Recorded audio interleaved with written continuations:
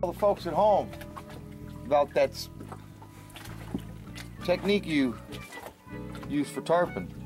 Well, I think the technique for tarpon, if you make a long presentation on a tarpon, you keep your rod tip down to the water, and you keep a tight left hand. And when the tarpon feel the hook stick him, he's going to jump.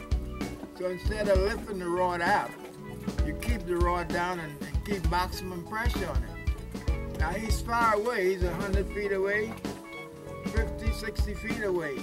And when he jumps, the old time religion says bow.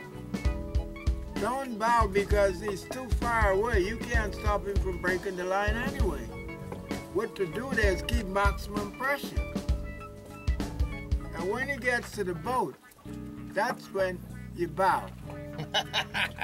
Because if he jumps to the boat, then he's got all the pressure of the line on him, see? So you bow then. You understand? But if he's 60, 70 feet over there and he jumps, you can't stop him from breaking out. You can't. Bowing is no use. So that's my technique on the tarpon.